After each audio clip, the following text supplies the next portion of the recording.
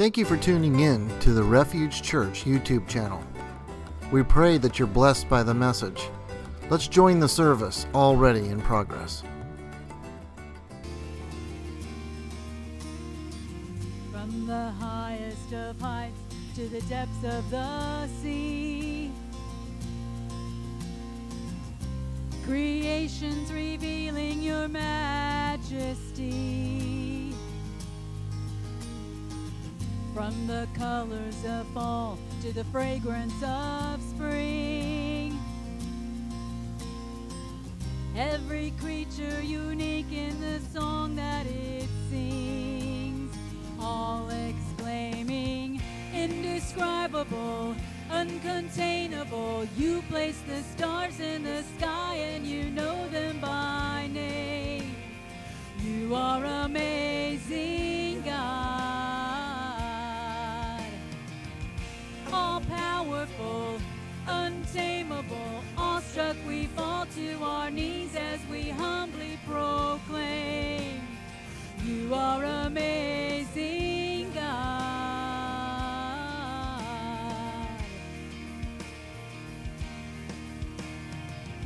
Who has told every lightning bolt where it should go, or seen heavenly storehouses laden with snow?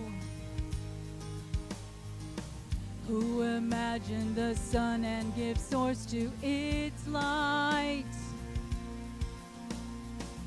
yet conceals it to bring us the coolness of night? None can fathom, indescribable, uncontainable. You place the stars in the sky and you know them by name. You are amazing, God. All powerful, untamable, awestruck we fall to our knees as we humbly proclaim, you are amazing, God.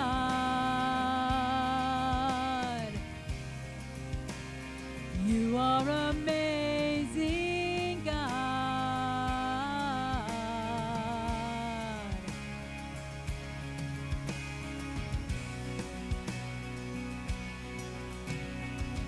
Indescribable, uncontainable. You place the stars in the sky and you know them by name. You are amazing, God.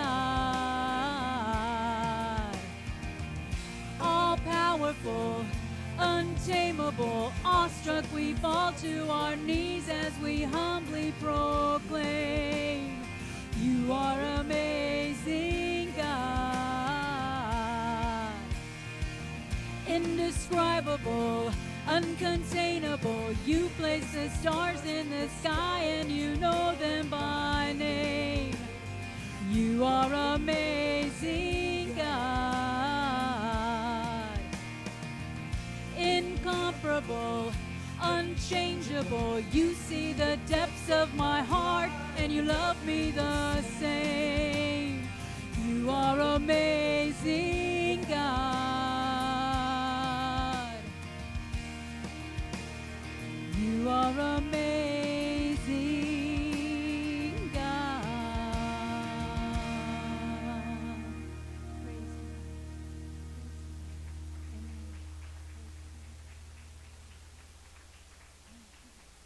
Thank you.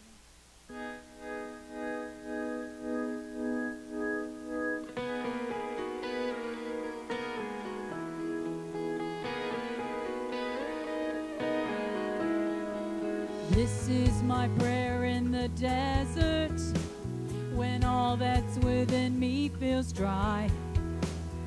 This is my prayer in the hunger in me.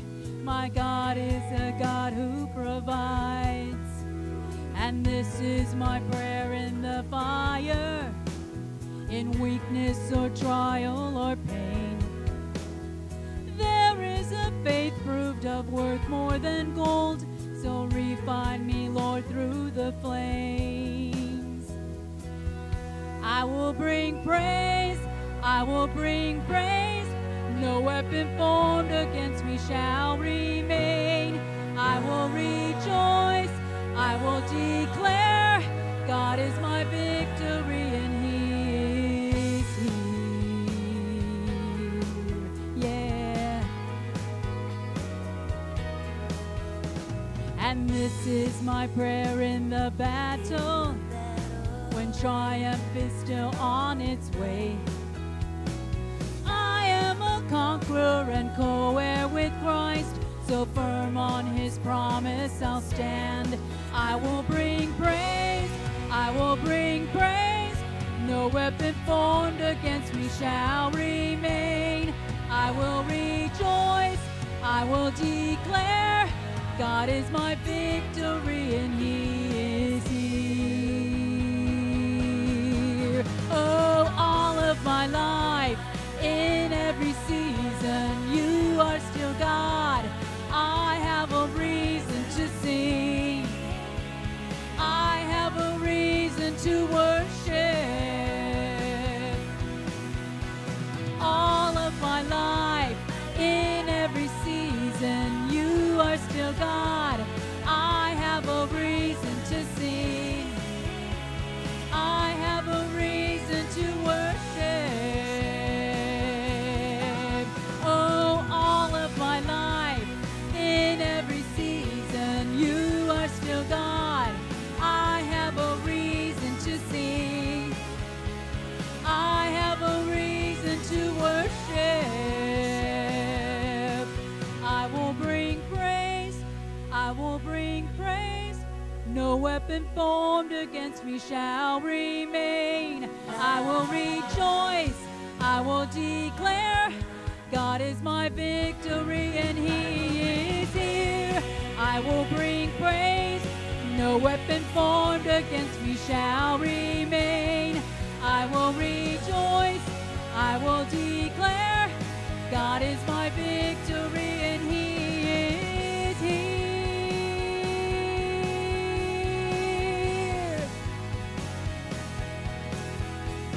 And this is my prayer in the harvest, when favor and providence flow.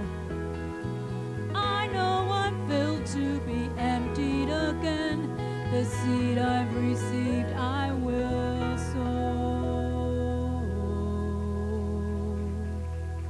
Hallelujah, Lord. Hallelujah, Lord. Hallelujah, Lord. Hallelujah, Lord. Hallelujah, Lord.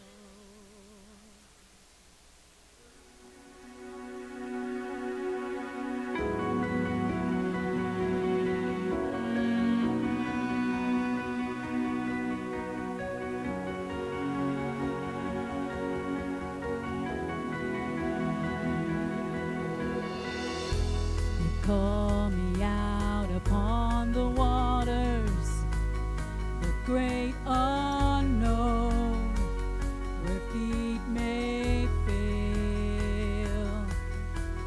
And there I find You in the mystery, in oceans deep, my faith will stand.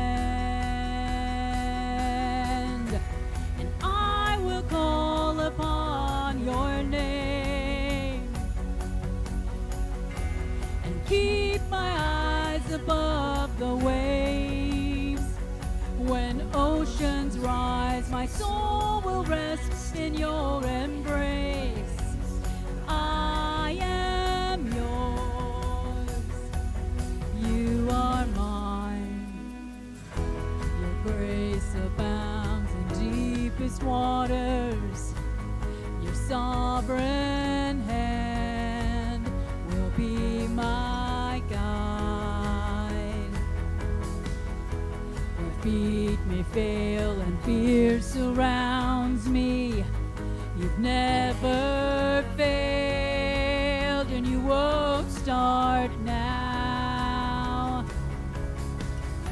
So I will call upon Your name and keep my eyes above the waves. When oceans rise, my soul will rest in your embrace.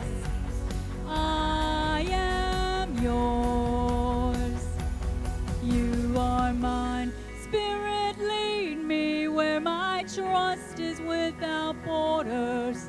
Let me walk upon the waters wherever you would call me.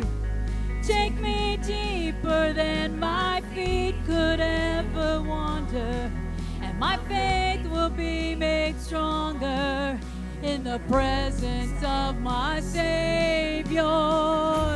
Spirit, lead me where my trust is without borders. Let me walk upon the waters wherever you would call me.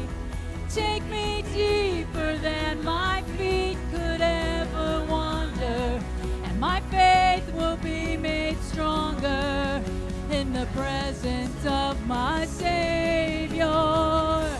Spirit, lead me where my trust is without borders. Let me walk upon the waters wherever you would call me. Take me deeper than my feet could ever wander, and my faith will be made stronger in the presence of my Savior. I will call upon your name. Keep my eyes above the waves. My soul will rest in your embrace.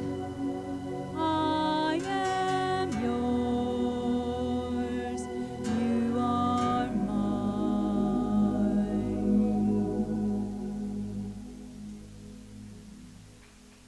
Hallelujah. Hallelujah. Hallelujah.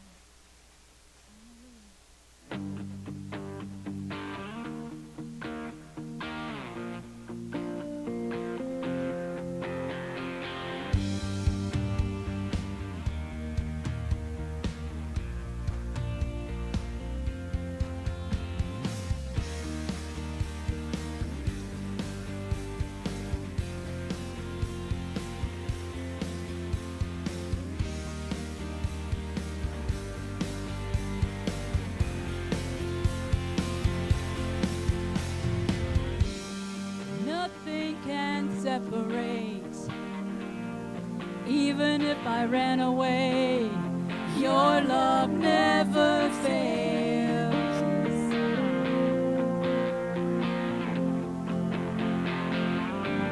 I know I still make mistakes, but you have new mercies for me every day. Your love never fails.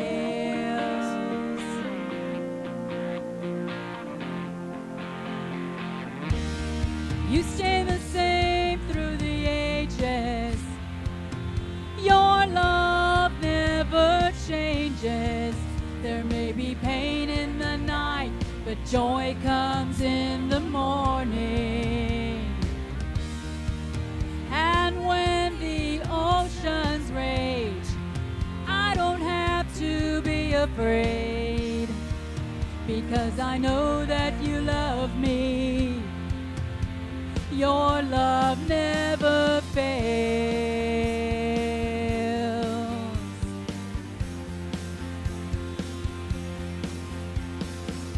The wind is strong and the water's deep, but I'm not alone here in these open seas, 'cause your love never fails.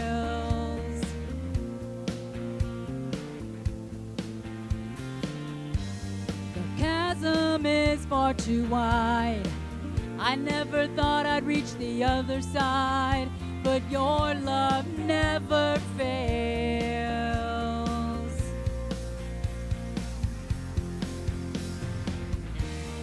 You stay the same through the ages. Your love never changes. There may be pain in the night, joy comes in the morning. And when the oceans rage, I don't have to be afraid, because I know that you love me. Your love never fails. No, no, your love never fails. No, no, you make all things work together for my good. You make all things work together for my good. You make all things work together for my good. You make all things work together for my good. You make all things work together for my good. You make all things work together for my good.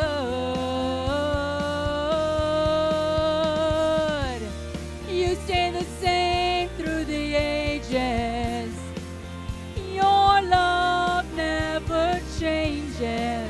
There may be pain in the night, but joy comes in the morning. And when the oceans rage, I don't have to be afraid, because I know that you love me. Your love never fails. No, no, your love never fails. No, no, your love never fails. Hallelujah, Lord. Hallelujah, Lord. Your love never fails. Hallelujah, Lord. Your love never fails. Hallelujah, Lord. Your love never fails. Hallelujah. Hallelujah. Praise him. Hallelujah. Glory to you, Lord. Glory to you, Lord. Glory to you, Lord. Hallelujah. Thank you, Lord. Thank you. Thank you.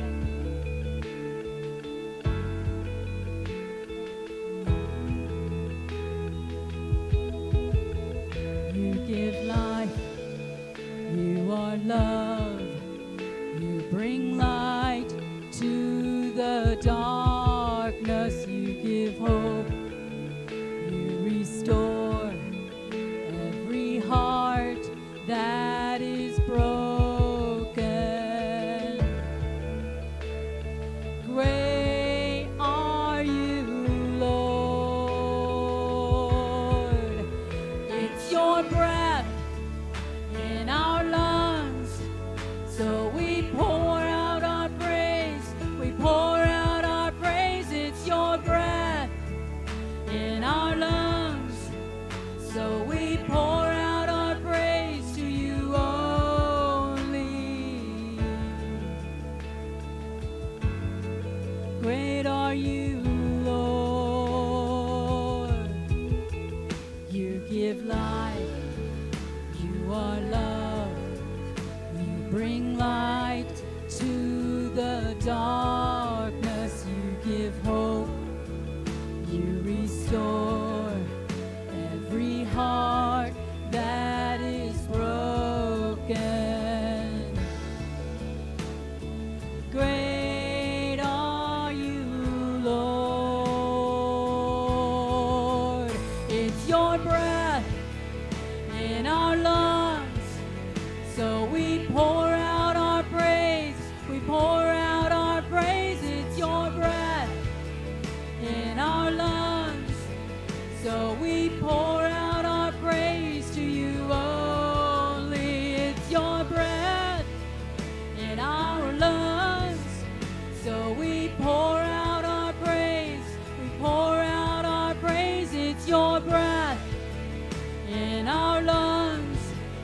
So we pour out our praise to you, only you. All the earth will shout your praise. Our hearts will cry. These bones will sing. Great are you, Lord. All the earth will shout your praise. Our hearts will cry. These bones will sing. Great are you, Lord.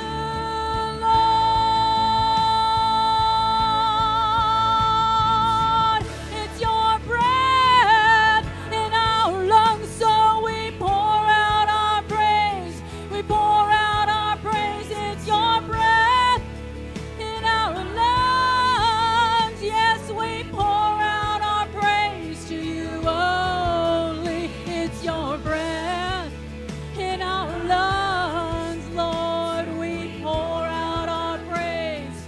We pour out our praise. It's your breath in our lungs. So we pour out our praise to you only. You. Great are you, Lord. Great are you, Lord. Great are you, Lord. Great are you, Lord. Great are you, Lord. Great are you, Lord. Great are you, Lord. Great are you, Lord. Glorify your name. Hallelujah. Hallelujah. Worship him, church. Praise you, Father. Thank you, Lord. He has done great things in your life. Praise him. Great are you, Lord. Thank you for those things that he's done in your life. Hallelujah. Glory, glory. Great are you, Lord. Great are you, Lord. Great and mighty things have you done in our lives, Lord. Hallelujah, hallelujah, hallelujah. Praise you, Father. Hallelujah, hallelujah. Oh, Father, we praise your name. Oh, Father, you've taken us out of the darkness into your marvelous light. Father, you meet every one of our needs. Father, you said you'd never leave us. You'd never forsake us, Lord. Hallelujah, hallelujah, hallelujah, hallelujah. Father, you have us when our feet can't touch the bottom anymore. Father, we walk towards you on that water when we're called, and we know that you'd never call us into danger. Father, we praise you. Great are you, Lord. Great are you, Lord. Great are you, Lord. Hallelujah. Father, we praise your name. We glorify your name this morning. Father, we thank you for that. And this body says, amen. Amen. Amen. Hallelujah. Hallelujah. Great is the Lord. Great is the Lord. Somebody has got a testimony about great things that God is doing. Who is it? What is it? What is it? What did God do? It was something. What's that? Thank you, Lord. You got it. Praising God, and he said there is somebody that has got a testimony about great things. Praise you, Lord. Praise you, Lord. Praise you, Lord. Hallelujah. Praise you, Lord. There are principles that are There are principles that are being taught, preached, given in everything that you see. Some people realize it and understand it, most of them don't. We were watching a movie the other day, and in the movie, there's a young girl that's blind from birth. So, a man who is blind from birth, but has learned to walk the land, he takes her in. And then he takes her to a place where there were young women or women that are in that same situation are put together, and then they teach her how to live life, how to do the things that she needs to do. And he would then come in periodically, and he would teach her the things that he knows, and then he would leave. Well, she grows up. She's a beautiful young woman, and she's out there going through life. Then in this life, she's searching. She doesn't know if he's her father. She remembers him, and she knows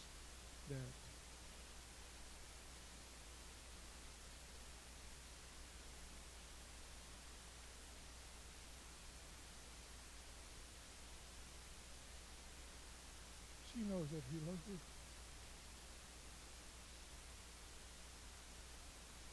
And so, when you realize that we were with the Father before the foundation of the earth, everybody is on that journey because there's something missing in their lives. They need that love. They look for love.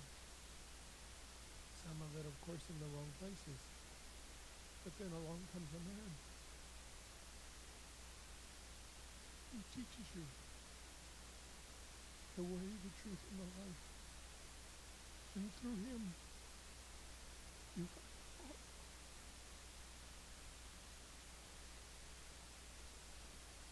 find that true love. You've always missed, and you've always wanted.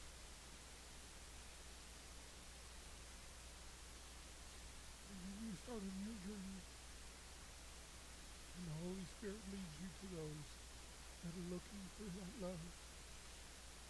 And that's your calling. That's our purpose, according to the will of the Father.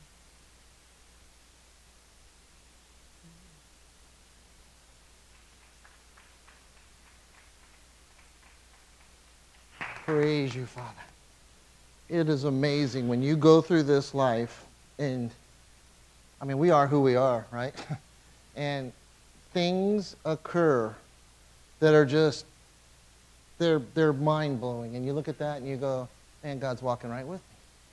You know, I could have fallen and you know, something bad happened, but God was right there, no matter what it was. That could have happened, but God, I mean, it's just so, and it's overwhelming to you that you're almost just speechless. And no one else is around. That testimony is yours. Somebody walks over and goes, God's not real, and you go, sorry, but absolutely every minute, every second of the day, I wouldn't be here if it wasn't for him. You know, but by the grace of God, so go we. And I look at that, and I just think that's incredible. I know there are more testimonies than that. I know that there are more testimonies than that. Man, I'm telling you that just as we talk about things and see how God's moving, it is incredible. It is incredible. And don't be bashful to share that kind of stuff. When something good is going on, that is an encouragement. Lay it on.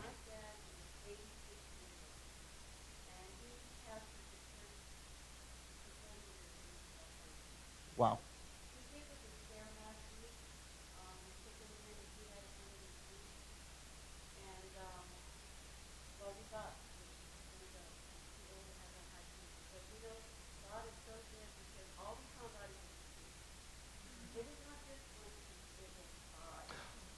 Oh. But in all that time, he remained calm and as lived with his life.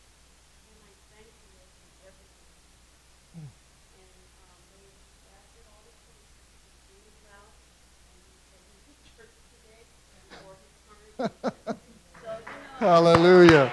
Amen. Amen. God is faithful. God is faithful. It doesn't require some big, huge effort from you. I think that's a lie of the enemy. You know, you have to accomplish something. You have to do something. You know, that's a lie of the enemy. What you have to do is you have to read God's Word and go, that's real. I know it. That's settled. That's done. Concrete's dry. There's nothing else. I know that that's what it is. And as you walk your life out going, that's what God's Word says, that's it. I don't care how much stuff on the outside tries to shake you and tell you that's not the way it works or that's not what happens. When you read God's Word and you go, no, that's what it says, you are going to see things that are unthinkable. They're like 86 years old, and this man has preached the Word in L.A. I mean, he was in L.A. before L.A. was what it was today. And he is down there doing the good work. And he said, what does he do? He doesn't say, yeah, I need to take this week off. He says, what is it? My teeth are done, everything's done? All right, let's get going. I mean, that's the Word right there. That's the Word. Man, I tell you, that's God. It has been coming up more and more that we need to understand that leaning on our own understanding is something that is not going to pan out. Leaning on our own understanding is something that is not going to bring us victory. See, there are times when we go through these things and we start noticing that inside this world, you start thinking, well, that makes sense. Somebody explained something. Oh, well, God, He's a loving God, and He wouldn't take us down that path because that's not a loving God. He would love that. He would not hurt those people. And you start going, well, yeah, that makes sense. Well, that's the world's thinking. That's what the world processes. That's how the world does it. That's why we had the Word given to us, because we lean on His understanding. And you go, well, I don't know what God would think about that. I don't know what God would say about that. That's why He gave you His Word. Because everything that has to do with life, everything that has to do with godliness, everything that has to do with His will, it's right there. He gave it to us. So we can go through there and read that. And you go, well, I'm not sure about that. Well, when you get to one of those things where you say, I'm not sure about that, there's one thing that is for sure. He is sure. So if you get, well, I'm not sure about that, then you just trust that. You know, it's when we were flying, we were flying planes, small aircraft, and one of the things they were teaching Donna and I was learning how to fly by the instruments. It was called IFR, instrument rated flying. And as we were going through the training, the one thing that they were teaching us was, don't lean on these. Because when you're flying that plane and you get into a cloud bank, you feel as though you're climbing, so you push down. Or you feel like you're going down, so you push up. And either way, you're going to crash into the ground, or you're going to stall the plane and crash. They said what you look at is the gauges. When there's a gauge that says you are climbing or you are descending, you follow that gauge. So you literally don't even look out the window anymore. You look at that gauge and you go, all right, needs to go up, needs to go down. And what are we making adjustments on? The gauge. It doesn't make any difference what I'm seeing out here. What we're seeing out here is not relevant. What we are seeing right here is relevant. So we go like this. We're going to fly by the gauges. Because we get into a situation that starts to look like, well, I don't know if that's right. Maybe I should turn a little bit. Maybe I should compromise in this area. You don't look out there. You look down here at the gauges and you go, no, I'm on track right now. I don't need to compromise in that at all. Because this thing says straight and true is right here. And that's what we do. We fly by the gauges.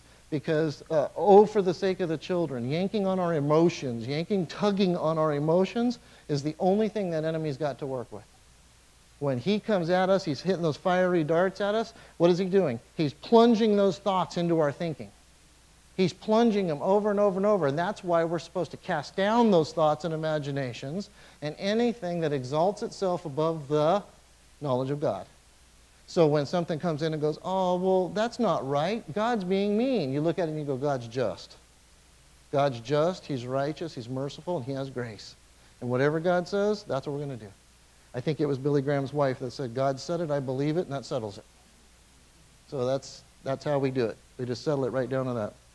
All right, so we're in John, and we're creeping up on the end here of chapter 1, and I'm not saying we're going to go this speed the whole way, but I think we're going to take whatever God's got for us every step of the way. We're not in a rush. But we get to John chapter 1, verse 35. We're going to start talking about disciples. That's what we're going to pull out of this. This is where He starts calling His disciples. Father, in Jesus' name, Lord, we thank You so much for Your word. Lord, it is always right. Lord, it is Your name. It is the very essence of who You are. There is no compromise. There is no lack inside that word. Father, anything that we need, we find right there inside that word. Man shall not live by bread alone, but by every word that proceeds from the mouth of God. We thank You for it. We thank You for this word. Holy Spirit, thank You for being the teacher. Thank You for teaching and guiding and leading. As we go through this message that You want to speak to us about the disciples, break it down. Take it into a place that everyone will be able to receive this exactly how they learn. In Jesus' name, amen. Amen. All right, so here we are, John chapter 1, verse 35, and it says, again the next day, John stood with two of his disciples and looking at Jesus as He walked and said, behold, the Lamb of God. And I got to look at that and I got to think, when John is standing there talking to people, you know, he's having a conversation like we do here. You're not always talking to everybody that's sitting here. So you're sitting here having a conversation with somebody, and then Jesus walks by. Every single time, He's got to stop and go, hey, whoa, that's the Lamb of God. I mean, it's just overwhelming Him. I mean, He's over here talking, okay, we got to go get some wood for the fire. Okay, great. Jesus starts walking. He's grabbing something. He goes, hey, look, that's the Lamb of God. I mean, it has overwhelmed Him. He is looking at this going, everything about the existence of man is going to change with that lamb right there that's walking by. I mean, it's not just oh, yeah, that's the Lamb of God. No, this guy, he's overwhelmed. He gets it. 37, the two disciples heard Him speak, and they followed Jesus. That's awesome. Verse 38 says, then Jesus turned, and seeing them following, said to them, what do you seek? They said to Him, Rabbi, which is to say, translated, teacher, where are you staying? And He said to them, come and see. They came and saw where He was staying and remained with Him that day. Now, it was about the 10th hour. Now, I've got it figured the 10th hour is going to put it at about, if it starts at 6, it's about 4 o'clock in the afternoon. Okay? Just because they started at 6 in the morning. Jesus says, what is it that you seek? What He's asking is, what is it that your heart desires? He's cutting to the chase real quick. What is it that you're searching for? See, Jesus is laying the foundation here for what it means to be a disciple of His. What is it that you value? He's cutting right to the chase. What is it? You recognize that you're missing something. What is it that you were searching for to satisfy it? See, you could have rock star status, and they're following everybody, and the rock star just says, oh, great, lots of people are following me. And these guys started to follow. He stops, and he turns and he goes, what is it you guys are seeking? Let's make sure that we're laying a foundation that's right from the beginning. Verse 40, one of the two who heard John speak and followed Him was Andrew, Simon Peter's brother. He first found his own brother, Simon, and he said to him, we have found the Messiah, which is translated the Christ. And he brought him to Jesus. And when Jesus looked at him, He said, you are Simon, the son of Jonah. You shall be called Cephas, which is translated a stone. What do we do when we find something awesome? Well, we run over to the ones that we love and we go, man, you got to check this out. Man, you got to come see this. This is incredible. We got to get them over there so we can give them the hookup.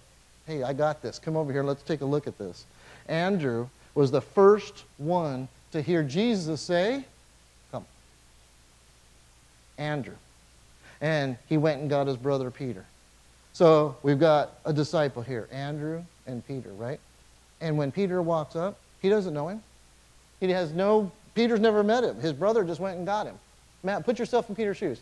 So he comes and grabs you, and you go over there, and as soon as you get to Jesus, he looks over and he goes, you're Peter, but now you're going to get called this. And you're like, okay. Walk over to this guy, and all of a sudden, I got a new name. But they knew who he was because of the way he was speaking and what was coming out of him. He had authority. All right, so 43. The following day, Jesus wanted to go to Galilee, and he found Philip, and he said to him, follow me. Now Philip was from Bethsaida, the city of Andrew and Peter.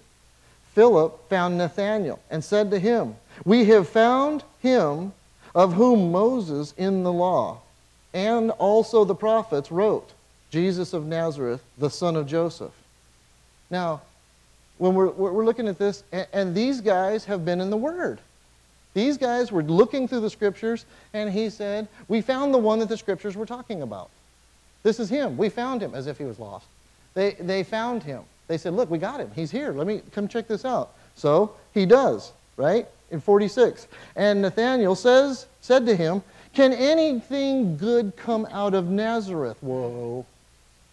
Whoa. There's some pretty bad cities around.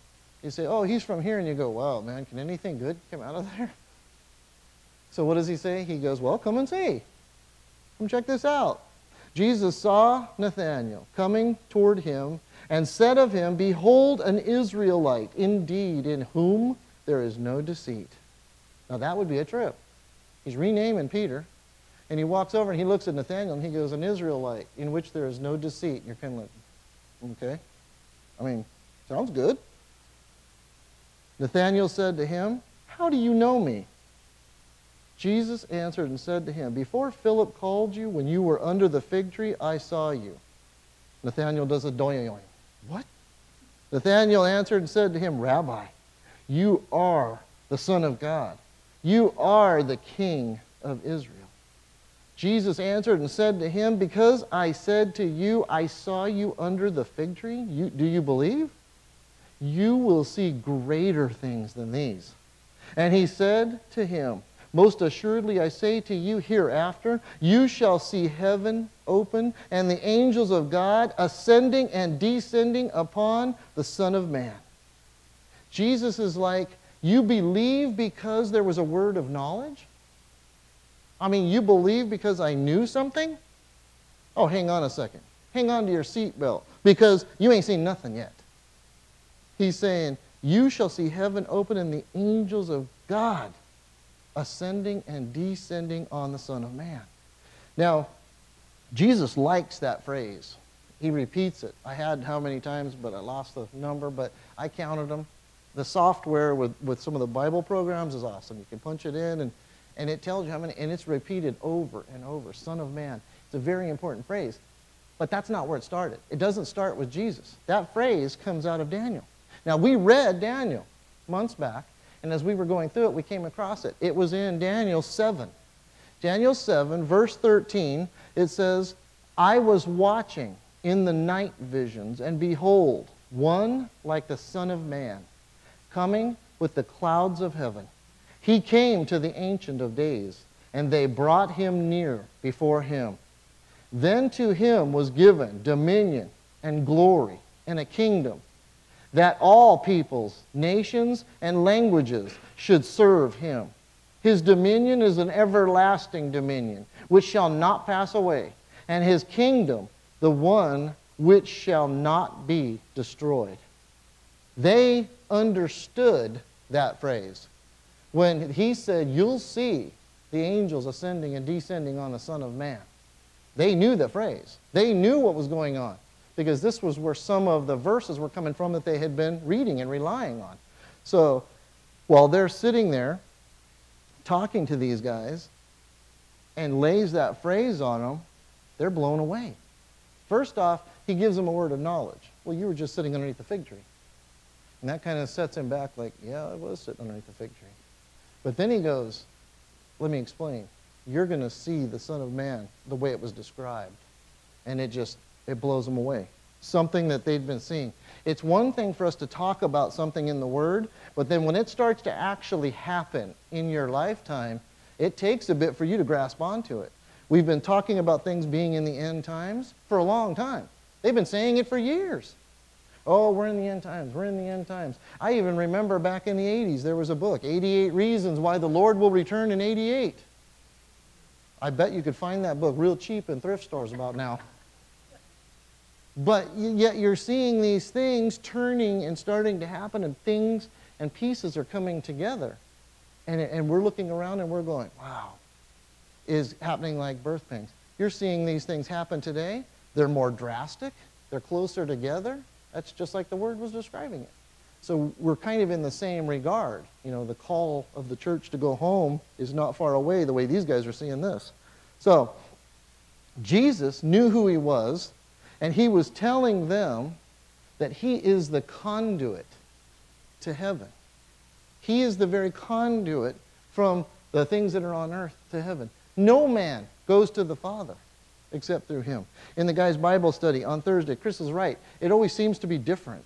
And this is the strangest thing. Maybe some of you girls remember this, but we were talking about how Jesus was 100% man, but he was 100% God too. He was not half God, half man. That's a demigod. That's something like Hercules in the mythology. He was half and half. Jesus was 100% God, 100% man. And I got to thinking about it, and I was like, it's like one of the PVC pieces. I got to fix sprinklers around my place a lot. And you get one of those pieces of plastic for the water, right, Chris? And some of them, they have threads. And you take these two pieces and you screw them together because there's threads. But on another piece, it doesn't have any threads to it. It just slips on. You put glue on it, you slip it together. Well, what happens when you got one that's got a slip part, another one that's got a threaded part? How do you get them two together? Well, you got to have a piece that's both. So one slips in and the other side of it screws in and you put it together. Jesus is that conduit. Jesus is that one that puts together the heavenly and the earthly. This is why we are sons of God, but through him. He's the conduit. He's the one that makes this happen. Incredible, incredible. So these disciples really just began a journey together with the Lamb of God.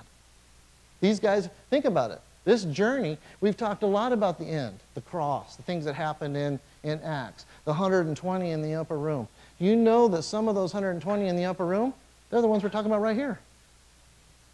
He was doing his own thing. Maybe he was going to the market. Maybe he was picking up stuff for the fishing business. But whatever it was, he hears Jesus and he says, whoop, I'm following him. He just began that journey. What an incredible journey. So, as we see these guys, they're disciples. That's what it says. They're being called. What's a disciple? A disciple, one definition would be a disciplined one. That's what one of my teachers described it as. He covered a lot of the stuff that was the Hebrew side of things. A disciplined one. This is the one that studies. The children that are inside Hebrew school to read and write, they actually use the Tanakh. This is what they use. They learn using that. They don't bring an outside source in. They use God's Word. Well, when they gave it to them in the beginning and they're following the rabbi, he puts a bit of honey on the Tanakh. And when they taste that honey, it's to remind them that God's Word is sweet. God's Word is to be cherished. God's Word is something that you hang on to. This is something that's awesome and it's incredible.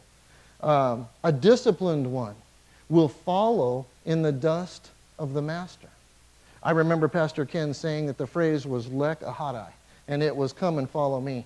And it was one of those things that you didn't go, well, let me think about it. It wasn't one of those things when the rabbi would walk over and go, hey, what do you got going on for the next 3 years. And you go, I don't know, let me check my calendar. It was one of those things where he said, follow me. And you dropped what you were doing and said, let's go. That was it.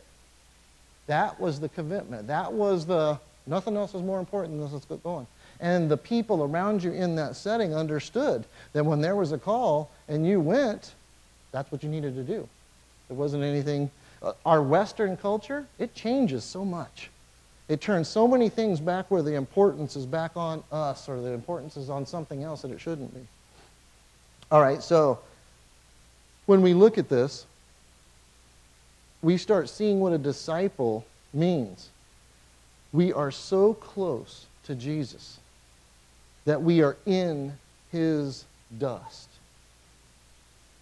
When Jesus is walking, we're walking so close to him that the dust from his feet walking is getting on us. And that we cherish his word like it's valuable. Just like that honey that's on there, we cherish it, that it's valuable to us. That's why Jesus had asked these guys, what is it that you seek? What is it that you seek? Do you think that Jesus didn't know? He knew.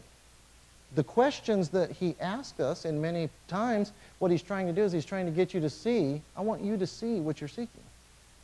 I want you to double check something. I want you to start reprioritizing. What is it that you seek? So that the guys would back up and go, yeah, we're seeing you. We're seeking you. This is what we've been waiting on.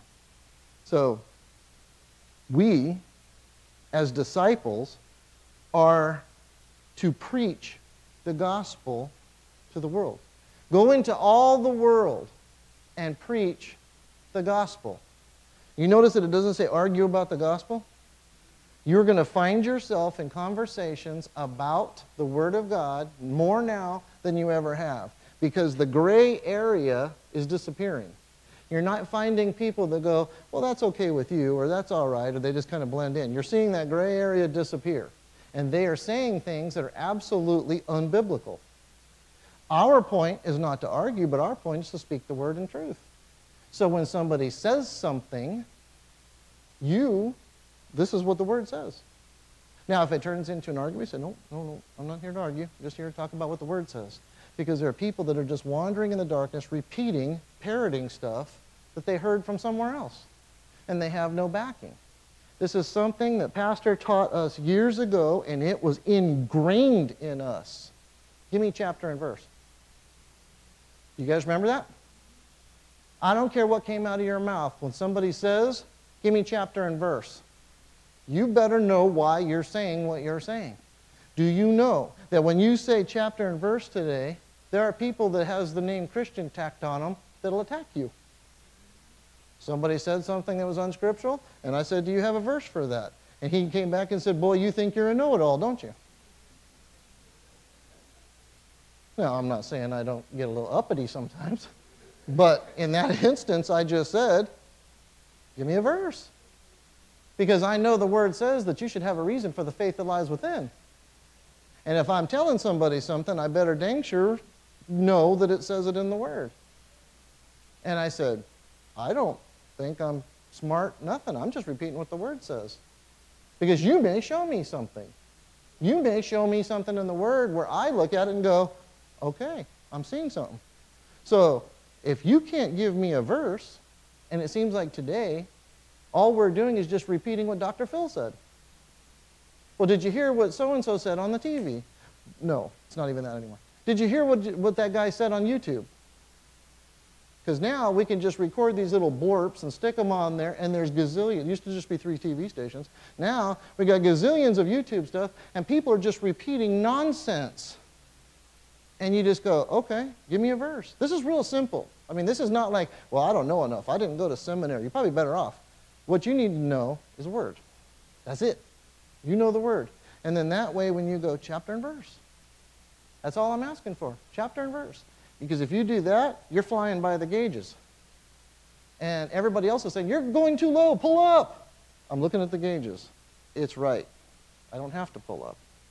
So we're supposed to go out and preach that gospel. Now, as we do that, people will turn to the light. And as they turn to the light and they come to us and they speak to us about that, and they go, oh my gosh, I was just sitting there and I was praying to God, and I said, God, if you're real, talk to me. And man, this thing came over and I knew, and man, and I go, brother, you are born again. And then I said, let's talk about what that means. Okay, now what are we doing? Making disciples. You don't make believers. That is where the arguments come in. That's when you walk over and go, why don't you listen to what I'm telling you? The Word says this. Listen. That's pride. Preach the Word. When they're open and the Holy Spirit, they respond to that call, they're going to hear it. But then when they go, oh man, this is awesome. This is incredible. Man, I can't get enough. And you go, let's talk about the Word. Let's talk about this. Let's look into this. Let's look how awesome God is. What are you doing? You're discipling Him. Go into all the world, preach the gospel, and make disciples. That's what it says we're supposed to do. See, we're supposed to show them, to assist them, that reading His Word is life itself. This is where we start showing them how to renew their mind from natural thinking to the Word. Praying, conversing with the Father. Well, I don't know how to pray. You know how to talk, don't you? Right? You can jabber up a storm when you pull up in front of Jack in the Box in that box. You pull up there and go, I'll take a big one with a large one and 3 of those. Right? You can talk. You do just fine. Hey, you get out of my way. So if you can communicate, you go, God, it's me. And as you start talking, He starts listening. And as you get comfortable when you're talking to God, it's like, Lord, you are awesome. He wants to hear your heart. He doesn't want to hear some new Old English King James thous and these. It's the craziest thing I ever heard when I hear people that start going, thou God in heaven, thine heavenly Father, and I'm like, where did that come from? I mean, I get it, but you think that it has to, I mean, I hate to tell you this, but Jesus did not speak Old English. I mean, it was Aramaic and Hebrew, and there was Greek in there, and He was speaking those things. That's what that, but He hears everything. So why don't you just go, God, it's me. God, it's me, Steve. Thine God in heaven, thou heavenly Father. Let's not get caught up in that. Showing them what it means to be a disciple, telling them what it's not. And you don't get all religious in being a disciple. I was watching a mountain climbing thing. And as I'm checking this thing out, I really saw something interesting. As I watched this thing, there's a leader that had a rope, and it was attached to the whole group. The whole group was attached with that one rope. And then as the leader was going up the side of this mountain, he's putting in these, I don't know what you call them, but they're hooks. There's probably a real term for it. What are they? Pitons. See, I'm smart now. Putting in pitons, you know. Is there something about the hammer, or is it just a hammer? Okay. All right. So he's putting in these pitons as he's going up this thing, right? And he's putting them in, and he's going up the way to lead this group up. And as he went up, he was establishing the path as he was going up. And the whole group followed him. Every one of that group, they were climbing as a single unit with that leader leading the way. Everyone in this group was very serious about what was going on. They were not going to have some joker up there that was going to start trying to do somersaults and swing around. Okay, look, we're very serious about what we're doing here. We're going up this thing. Each one of them knew that their actions were very important to the success of the whole group. It's important to understand that. One fall and the others that weren't anchored could pull the whole group down. You know, one leader even going the wrong way could lead the group down the wrong direction. The whole group's gone. One straying off on his own path, you know, all of a sudden could pull that whole group down because they're all connected. I'm watching this thing and I'm seeing some incredible stuff. I saw that this is a great example of the life of a disciple. When you look at this, you see that a disciple does not climb this life alone. You're a disciple. And you are not climbing this life alone. We are attached to other disciples. We are also attached to the leader who's gone before us. And as an entire group is how we operate. The leader, our leader, has already gone ahead. Our leader has already blazed the trail and established the route that is the successful route for us to get to the top. Already done that. Setting the pitons strategically placed where the disciples can use them. When they get there, they know that that's what it is. As they climb, each one of us, we help each other along the climb. See, that's the idea behind the body of Christ. That's why not everybody is a finger and a toe and an eyeball. That's why there's all different parts, because we're all going to benefit each other on this. See, a lost foothold by a disciple further up can be caught by a disciple that's further down. And it may take one, or it may take the next one down here that catches them and keeps them from falling. Or the one that's on the bottom, he loses a foothold or something comes loose. And when that thing comes loose, the ones that are on the top, they hang on to that rope. And they say, no one dies. We're hanging on. We're staying together. And they keep them together. Everybody taking care of themselves. When the mental of the climb becomes too much, each one of them is encouraging each other by pointing out the leader already made it. This is not something that is impossible because the leader already made it. All we have to do, stay true to the path. All we have to do is keep walking this out. It's a sure path. It's a true path. All we have to do is go ahead and finish it. The disciples, they all climb. And as we climb, we look up, and we're doing it in faith. Sometimes we look up, and that rope isn't attached to anything that we can see. It's coming off of the edge of a rock here, and it's got a pretty good stretch down. And so by faith, we're going, well, let's go. Can you see that it's attached to something? No. You're pulling on it. It seems strong. So what are you doing? It's by faith. We're pulling on that rope, and we're climbing, and we're going. And the one below us may go, what are you doing? You don't even know what that is. You get away from this rock right here, and you may fall. And we encourage them, and we say, you know what? I know that he went before us. I know that this thing is anchored in. I know that that thing is solid, so I'm going to climb it. And as he sees us go, his faith is built up. He said, all right, if he went, I'm going to follow him. That's how the disciples work together. Our leader has already been challenged by everything on this mountain. Everything that it has to throw at us, our leader has already had thrown at him. Every rock, every loose section of gravel, every frayed rope, every avalanche, every broken hook, and he made it 100% victorious. Everything that this mountain could do to him, threw it at him, and he accomplished it. He was in victory. So there is no reason. This is why he had to be 100% human. Otherwise, we'd say, well, of course he made it. He's God. Just floated up the side. He was 100% human. He was in that cave for 40 days. He was hungry. He did get challenged by that. So when you see these things, they're not allegorical. These are absolutely things. Oh, well, I've got a temper. Do you think that stuff didn't happen to Jesus that he wouldn't have exploded on them with a temper? Over and over and over. Everything that we go through, he's gone through.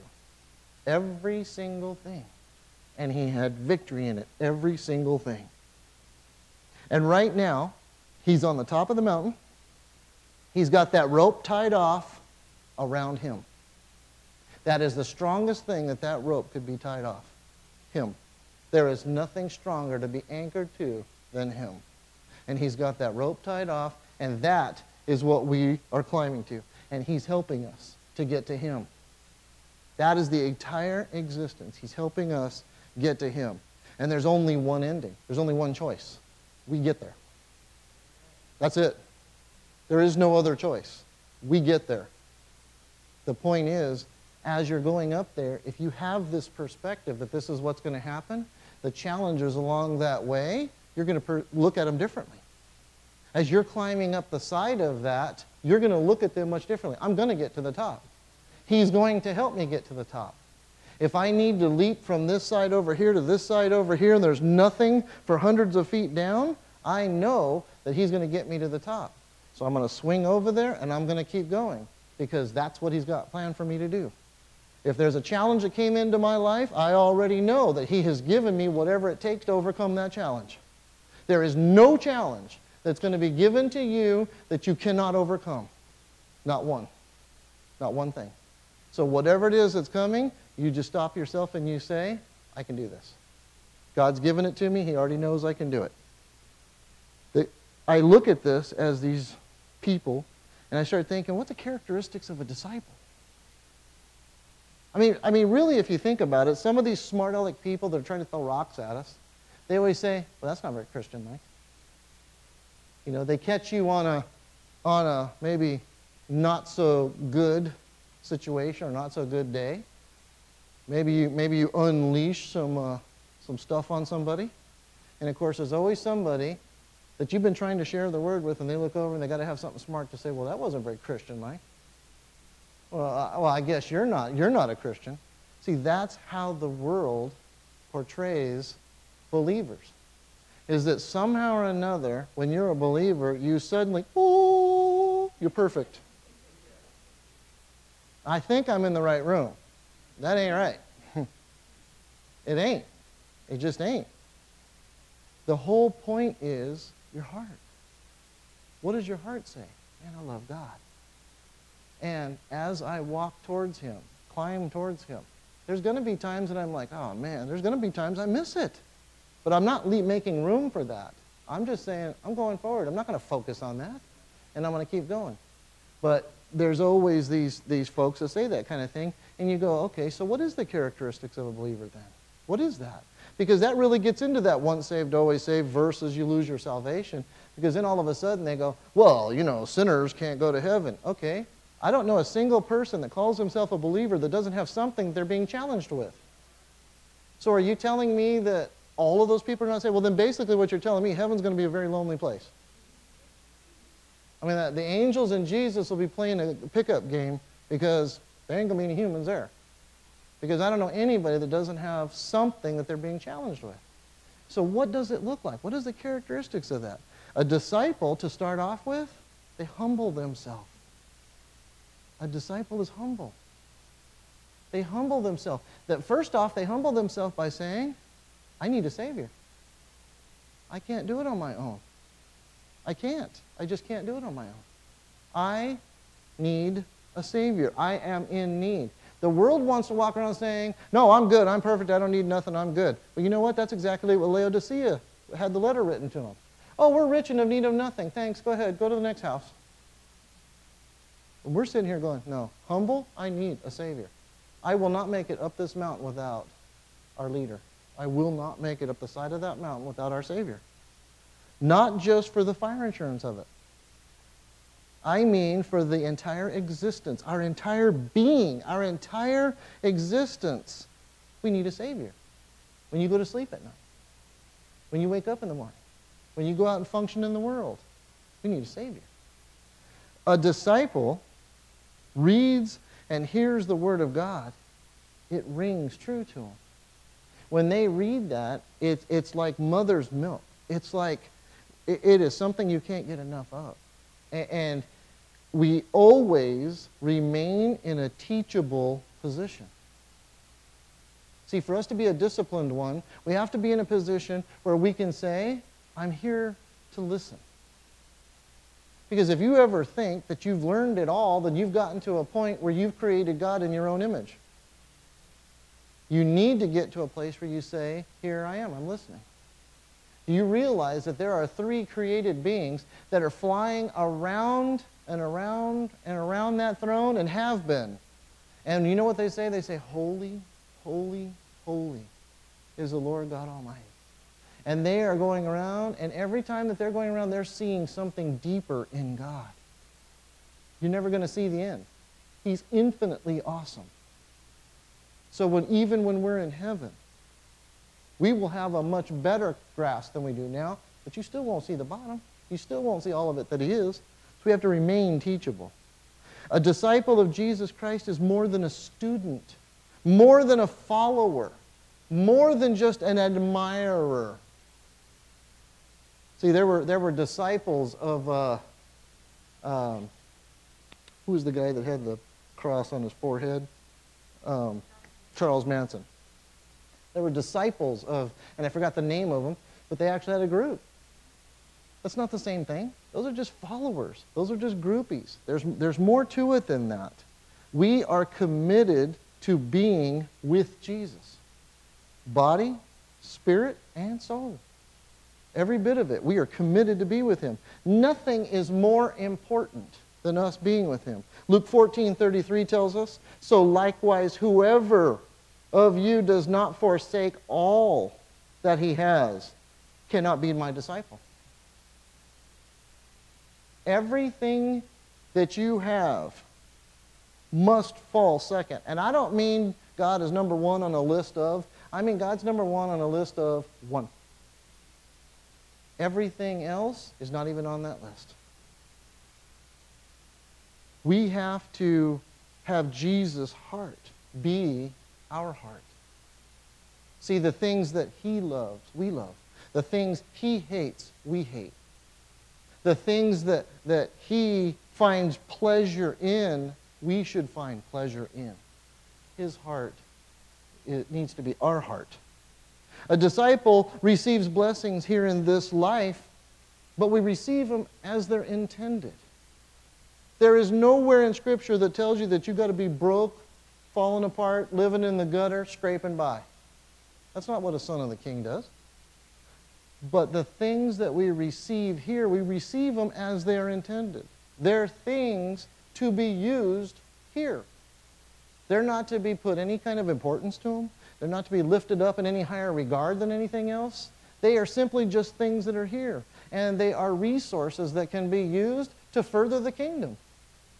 I mean, think about it. When you go home, you should not feel guilty that you turn on a hot water heater and get a hot shower. Oh my gosh. You know, I'm indulging in something. Or the fact that you got a roof over your head. Or the fact that you got a car that's not breaking down. Father loves blessing his kids. We just want to make sure that that blessing doesn't overtake us. It doesn't become a distraction to us. But a disciple is absolutely blessed. And he lives it out. And what is he? His heart is the heart of God. It's a giver. It's a giving heart. And when that kind of a disciple, you can't outgive God. You're always going to have plenty to give to someone else. And it's always going to be like that. That's one of the characteristics of a disciple. As we grow in our understanding of who we are as sons of God, we are meek. And you have to remember that meek does not mean weak. Meek would be better described as power that is just restrained. See, we are one with Jesus and all that he is. We are his righteousness. But we don't go walking around like that brat. We've all seen movies where there's a king and the prince, the son of the king, is just a spoiled, rotten brat. He walks around telling people what to do and don't you know who I am? That's not the son. That's not the actions of a son. That's not the actions of a disciple. A disciple would walk around and show the king's goodness, his graciousness. He would live out the love of the king. He would be the ambassador for the king and live out and do the things that the king would do. Mark 5:5 says, "Blessed are the meek, for they shall inherit the earth."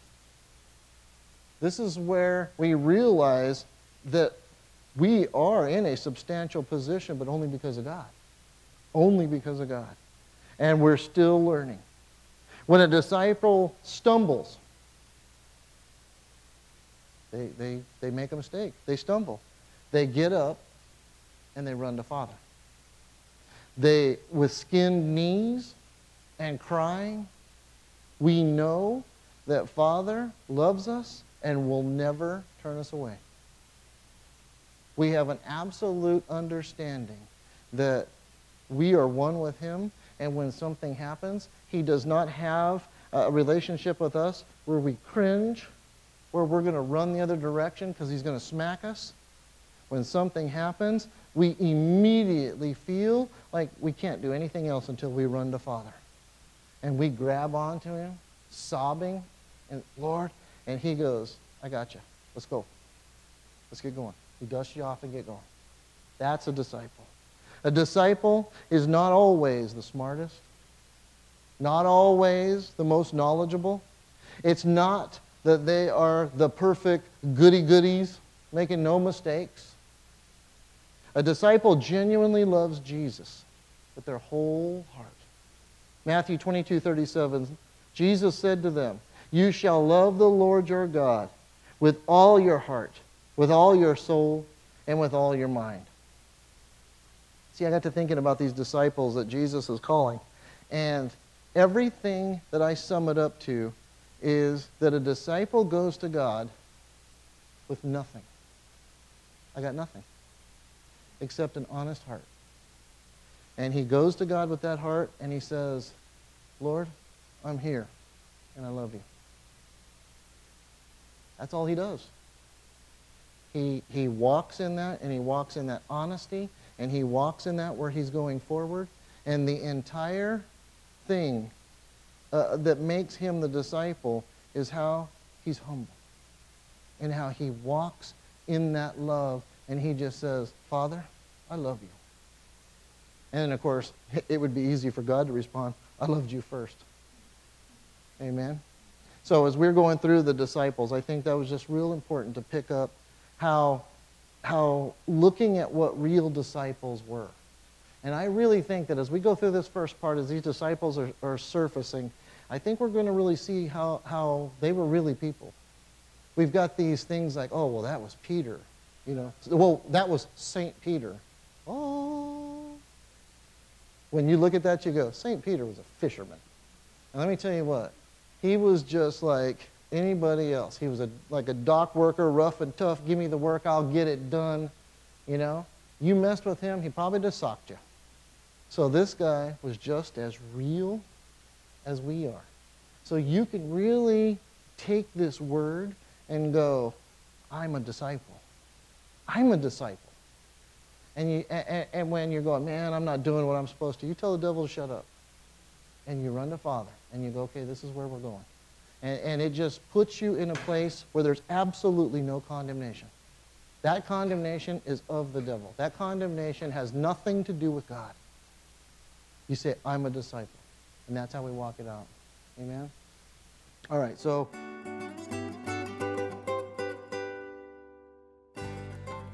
thank you for tuning in to the Refuge Church YouTube channel.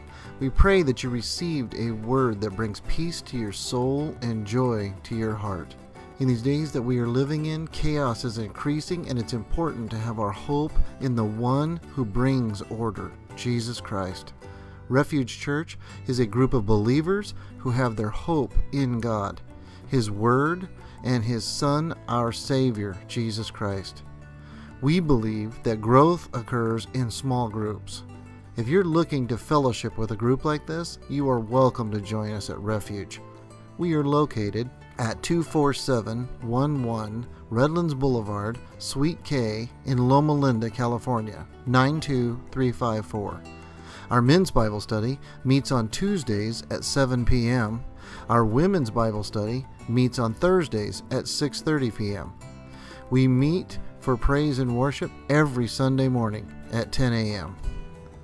If this message has blessed you and you'd like to link shields with us and support this ministry financially to help continue the work that we do for the kingdom, you can log on to our website at www.refuge-church.com and click the Giving button. To access more teaching from the Refuge, log on to our website and click on the audio and video button. These will give you the links to our YouTube channel and to our podcast. We'd be glad if you joined us. Thanks again, and we pray that the Lord blesses you and keeps you as you grow in His Word.